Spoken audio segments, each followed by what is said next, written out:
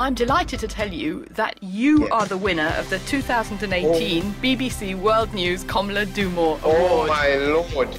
The man of the moment, Waihiga Mwaura, Citizen TV's Friday night anchor and daybreak presenter, now boasts of yet another feather in his cap after he was named the winner of this year's BBC World News Komla Dumor Award. Barely 2 days after Kenya was taken off the World Anti-Doping Agency non-compliance list.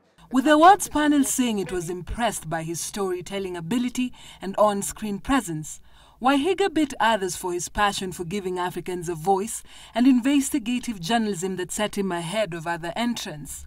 I'm really excited, looking forward to everything this program brings. And for me, as I think about this award, I see it as a sign to me that I'm headed in the right direction. The awards honor the late BBC World News presenter Komla Dumor, who died in 2014.